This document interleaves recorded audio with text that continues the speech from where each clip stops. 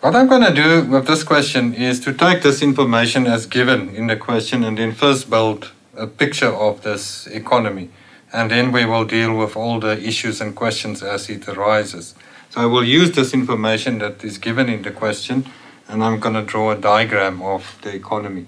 So what we were given is the marginal propensity to consume is 0.5, autonomous consumption 600, autonomous investment 40, autonomous government spending 280, and autonomous taxes is 300. So what I'm first going to do is to determine the vertical intercept, which is a combination of all your autonomous components, which is autonomous consumption plus investment plus government spending minus C times taxes. If we use those values, it's 600 plus 40 plus 280 minus 0.5 times 300.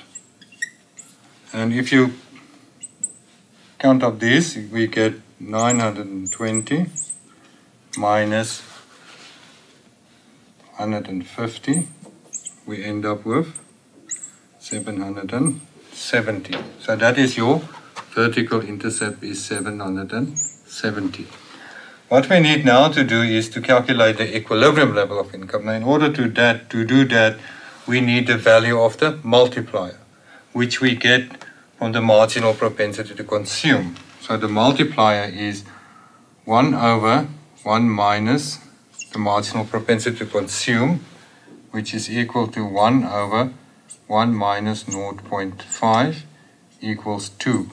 I have a multiplier of 2 with autonomous spending of 770. So we can now calculate the equilibrium income, which is equal to the multiplier times the autonomous spending components, which is equal to 2 times 770 equals 1,540.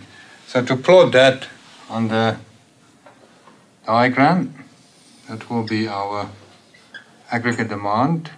Here's our 45-degree line. So we know now the equilibrium level of income of the economy is 1,540. So we have calculated the autonomous spending, the multiplier, and we get to the equilibrium income.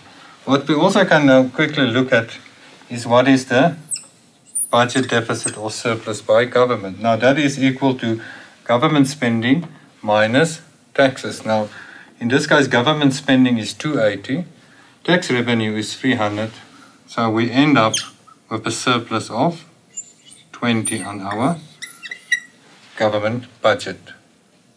What we're going to do now is in the next clip is to look at some of the questions and the other variables that we're going to use.